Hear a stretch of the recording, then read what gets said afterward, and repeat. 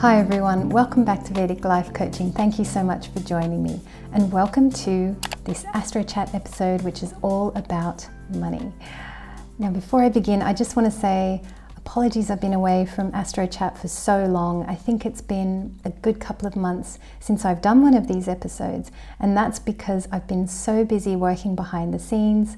I have increased my client session hours, so I'm doing more client sessions, so I'm very busy with those. I've also been working on tutorial videos, which you're welcome to take a look at on my website, and I've also put a couple more items in the t-shirt shop as well, so you can take a look at that. But I have been super busy. I've also been working on another project, a top secret project for the Pick a Card audience, so I don't know when I'll be able to talk about that, but new things are coming to the channel, so I have been really busy. But hopefully now I can get back to doing Astro Chats and more masters as well. So, you know, before I had the aim, I'll try and do something like 2 videos per week. I'll see how I go. I won't have any hard and fast rules, but you know, I'm always working on this channel basically. But anyway, let's get into this topic. So Monetary Reset 2022 to 2030, that's the topic for today. Now, I was reading up on some Bitcoin forums about some of the changes that are coming up, what can we expect, and people were mentioning 1971 in a few places. It was quite interesting. And I ended up Google searching when was the last time we had a monetary reset. And the first answer that came up in Google was, and I'll put it on the screen, 1971. It says here, the last monetary reset in 1971 ushered in a new era for the world economy. So I had to investigate this. I had to see what stars were there in the sky in 1971, and off the back of what happened then, can we predict what's coming up now? And I think we can. So in this video, I'm going to talk you through what happened in 1971 and some of the significant years. There are 3 significant years there. And I can see that corresponding really well to 3 windows in time that we have got. One of them is on now, and the next 2 are coming up. So why don't we take a look at the monetary reset of 1971. Now, this was when Nixon cut the last of the ties to the gold standard. So America's dollar was tied to the gold standard, and that was actually, I believe from my research, I found that America was taken off the gold standard in 1933. So it was taken off the gold standard in 1933. A new international monetary system was put in place in 1944. And that's when representatives from 44 nations got together to create this new international monetary system. And then in 1971, Nixon cut the last of the ties to the gold standard. Okay, so now some of you in the audience will be experts on all of this. So please do comment in the comments below, because you will know far more than I do about the specifics of what happened. But what I can do is I can take a look at the years and the planets, and I can see the conditions that they had then to create these changes, and we're going to take a look at the similar windows in time that we've got coming up. So 1933, America is off the gold standard. What was happening in the sky? So Saturn was in Capricorn. Guess what? We've got Saturn in Capricorn right now. Saturn in Kendra to Uranus, we've got the same thing. Saturn was opposite Pluto. Okay, so again, we've got virtually the same thing there. Yes, Saturn was opposite Pluto. Now Saturn is conjunct Pluto, but they're on the same line, and that's what's significant. So 1933, we had the same conditions that we've got right now. Let's take a look at 1944, the creation of a new monetary system. So that was Saturn and Uranus in Taurus. Okay, Taurus is money. Most importantly, Taurus is earth. So we've also got Saturn casting aspect on Pluto in Cancer. And that's Pluto, yes, in Cancer, but on the 410 line. Okay, similar conditions to today. Then we've got 1971, where the final ties to gold were severed. So that is Saturn in Taurus, Earth sign. And we've got Saturn in trine to Pluto and Uranus in Virgo. So that's really interesting. Pluto and Uranus are there in Earth sign Virgo. So one of the patterns that I've identified here is that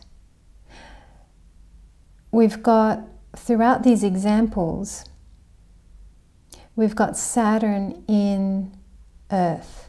That's really important. Okay, so Saturn's in Earth when these big things happen. Pluto is very often on this 410 line, and Uranus is involved as well. Uranus is typically in either an Earth sign or is in hard Kendra aspect to Saturn. So let's take a look at the future. What are the predictions? What can we see coming up on the basis of what happened then? What are the similar time windows we've got now? So 2020, as I said, 2020 to 2023. Okay, so this is really the last year of 3 years where some big changes can be happening to the financial system. So we've got very similar conditions to when America was taken off the gold standard in 1933. We've got Saturn in Capricorn, we've got Saturn in Kendra to Uranus, we've got Saturn conjunct Pluto. Okay, so it's virtually the same as 1933. And this lasts until 2023. So this is the last year of this Saturn in Capricorn section where something really big can happen with money. And I'm not sure what that big thing is. I'm not sure, is it, you know, a brand new digital currency? I'm not sure, is this a giant crash? I'm not sure if it's getting rid of cash or something like that. I'm not sure what it is, but I know this is one of the ultimate windows for something big to happen. Let's take a look at the next window in time. So I think the next window in time where something significant can happen is April 2025 to March 2028. Okay, so what do we have going on there? We've got Saturn in Pisces throwing his third aspect on Uranus in Taurus. Okay, we've also got Neptune in Pisces. So Saturn and Neptune, okay, they're not in an Earth sign, but they are opposite Earth sign Virgo. Could this window be, for example, the dissolving of something significant for the collective? I've got here something is being dissolved or made more abstract or less physical. Okay, because we've got Neptune, we've got Saturn, this is in watery Pisces, but he is casting his third aspect there on Uranus. There could be a change, okay? So is this a window where cryptocurrency is becoming a lot more mainstream? And then we've got the final window for change, which I believe is April 2030, April 2030 to May 2032. So this is Saturn and Uranus in Taurus, and then we've got Pluto still in Capricorn. I think that by the time May 2032 comes around, that's really going to be the last big window where an entire monetary system could be changed quite radically. In what way exactly?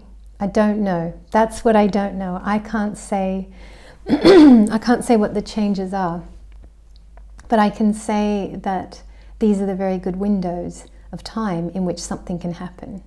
So from now until the end of this year, then we've got 2025 to 2028, then we've got 2030 to 2032.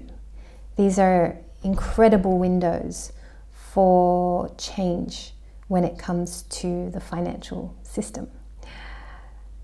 I hope that is interesting food for thought. I mean, look, could something happen 2023 or 2024? Yes, it could. I'm not ruling that out. But on the basis of what I've seen of the past big reset that we had, astrologically, these are the windows that I'd be looking at. So I hope this has been an interesting video. We're about the 10-minute mark. I think this is a good size for a video. Let me know how you enjoyed this discussion. Let me know your thoughts below. I'd love to hear from you. If you've got some insights around the financial system, if you have some insider information, this is an incredible audience, guys. We have got such skilled and qualified people. Just today I was working on one of your charts. You've got a PhD, you're incredibly talented. I'm just amazed by the people that are in this audience. So let me know your insights below. Some of you would know, and of course if you have astrological insights to share, please let us know in the comments below. I'd love to hear from you. Thank you so much for tuning in, and I look forward to seeing you next time.